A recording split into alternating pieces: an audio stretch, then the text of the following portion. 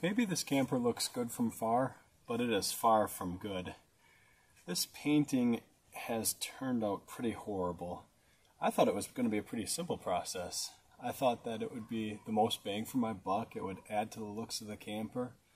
And I thought that it was going to be, wouldn't take me that long. It has ended up taking me quite some time. I actually started the project in my driveway at home. And now in the meantime, I've brought the camper up north. You can tell I'm up north because of the massive amounts of mosquitoes that are everywhere.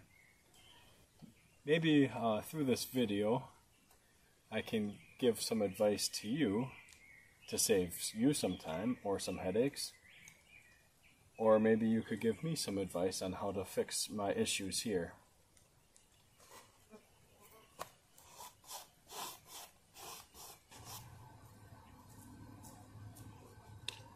I think we're past the point to where this weather stripping adds to the aesthetics of the camper.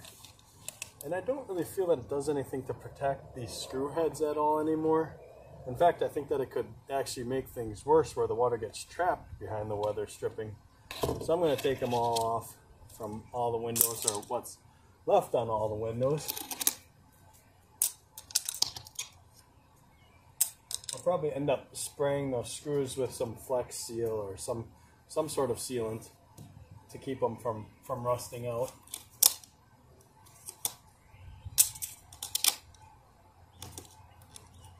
That was a little bit taller.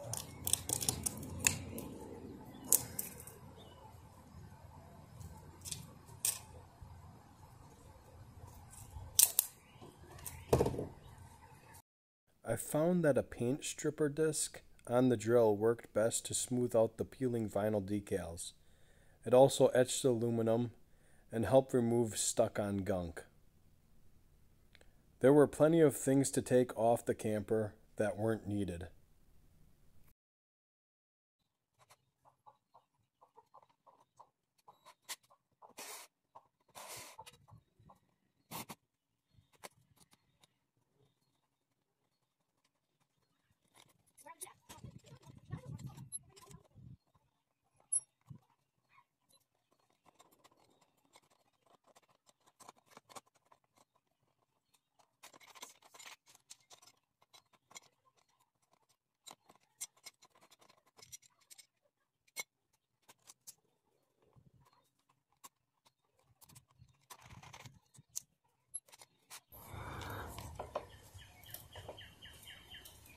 It's like chipping.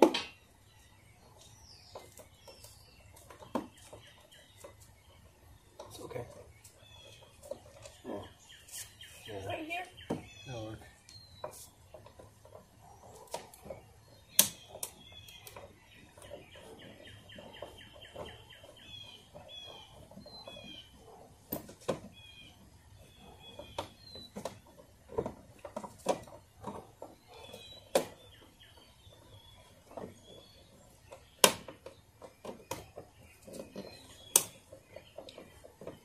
There's 4 of these levels around the camper that I'm going to take off.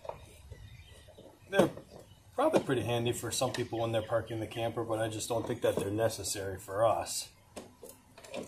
Right now they're just creating, well, 8 extra holes in the camper and 8 extra spots for water to come in. So I'll get rid of those and keep on with our paint prep, which is getting kind of old. That's why you have to recruit helpers.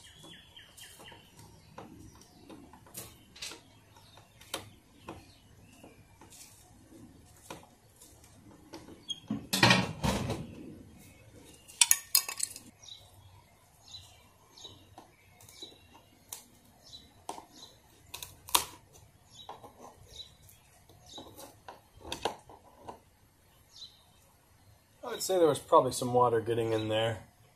It's totally cracked up on the top here. Really never liked these lights and how they added another spot for water to get in too. Really hard to keep them perfect.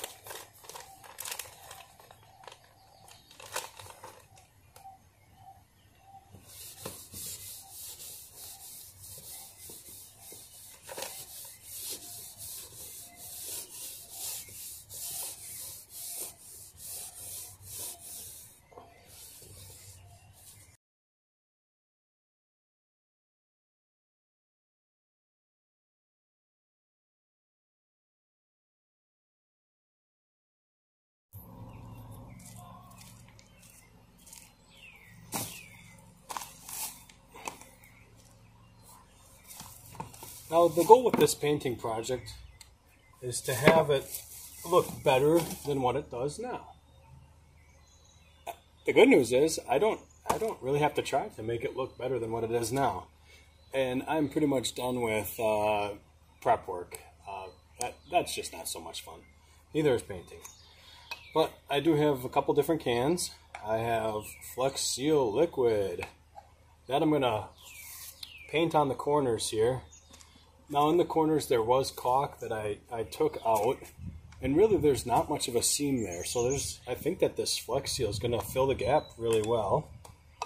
Also to get the Flex Seal spray that I might use in some areas. And then I got textured, this black, what you put in truck beds coating. Hopefully that sticks all right.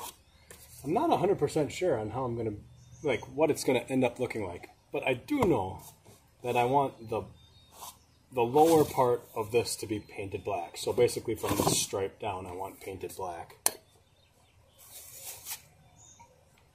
Another can that I have, I don't drink much, but every time I paint, I drink.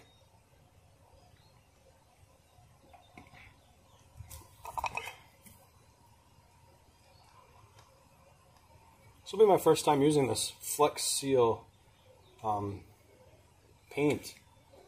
Curious to see how it goes on. My idea is that I'm going to use it on all the corners and then around the windows.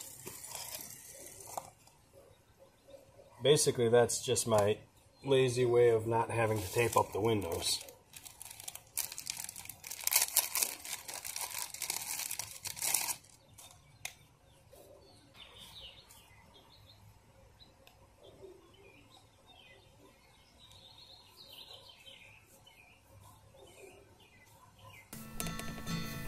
Well, I survey the city streets with cars and all its people. I am hesitant to call it home, but I will. I am more than what I've accounted for the sum of my creations. Judge me not for them, but for who I was to you. I am 37 years of all the hopes and all the dreams, some of which I followed through. And the worst is to remember all the scars I've self-inflicted. I am more than the total of my failure.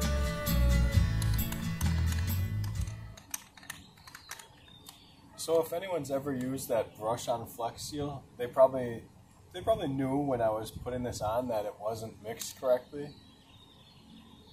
I ended up mixing it a little bit more, and then I spread it out, and it turned out like shit. But it does its job. It seals up the areas. I think it will cover up this decal area where I'll be able to paint over the top of it easy enough.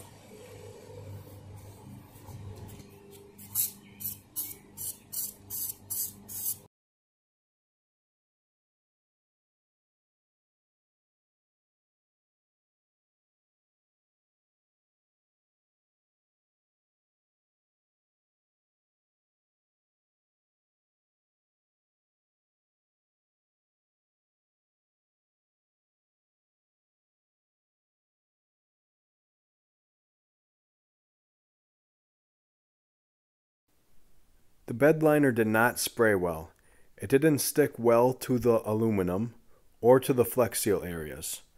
Plus a can didn't go very far, so it didn't seem very economical. So I decided to just brush on regular Rust-Oleum.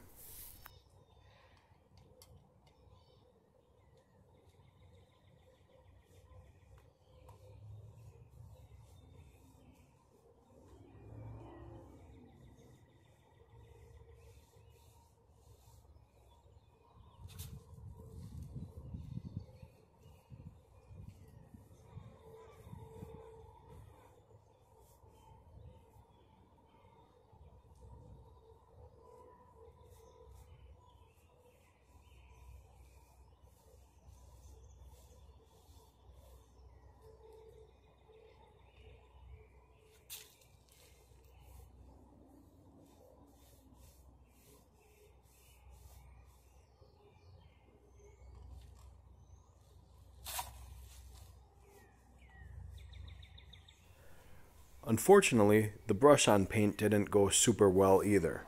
For every stroke of paint that I put on, it seemed I brushed just as much off. It took many coats, but eventually the bottom black portion was complete and it looked fairly decent.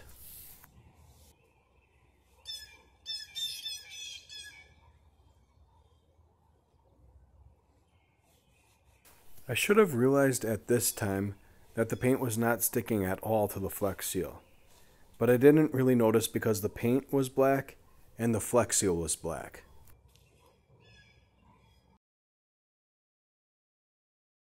Unfortunately, I moved on to painting the top area of the camper, and I decided to go with a gray paint. It became real clear that the paint was not sticking at all to the Flex Seal. I kept at it, thinking that with multiple coats, the paint would eventually cover.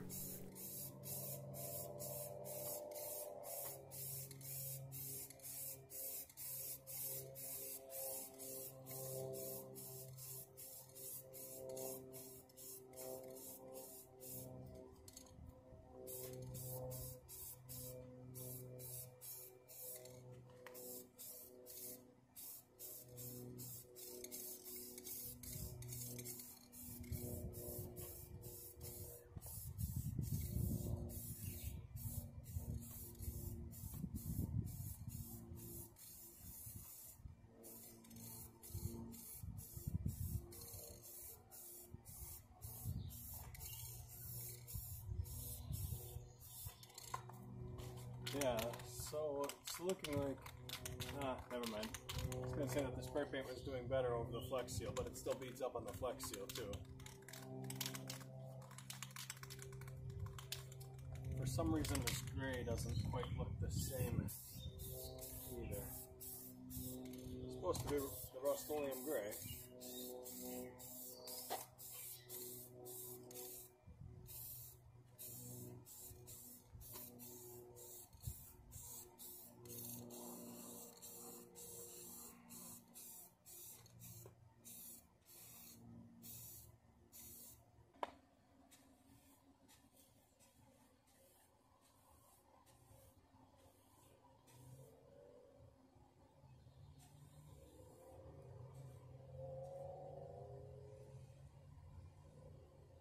I convinced myself that the gray would cover, and I even took time to complete more of the fine details.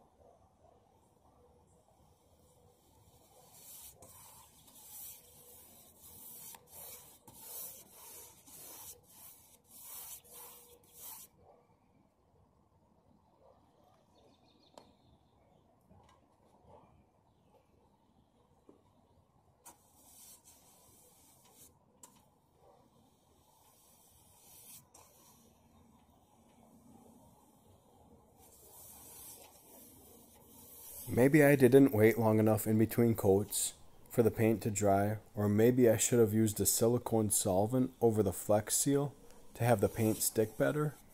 But either way, the gray was not covering up the white Flex Seal. So at this time, I decided to clean up the gray paint and start over with white. I did not record the process of cleaning up the gray paint or of repainting it white because I just wanted the project to be over with. Now the camper turned out alright, and it is much better than what it was before, but if you look close you can see the imperfections. I think I would have had less imperfections had I just caulked around the windows or the corners, or if I would have just bought a paint sprayer. But I wanted to save money and I wanted to save time by not taping the windows. Well, it turns out I probably should have covered the windows either way, but a razor blade does work well to remove paint stuck to glass.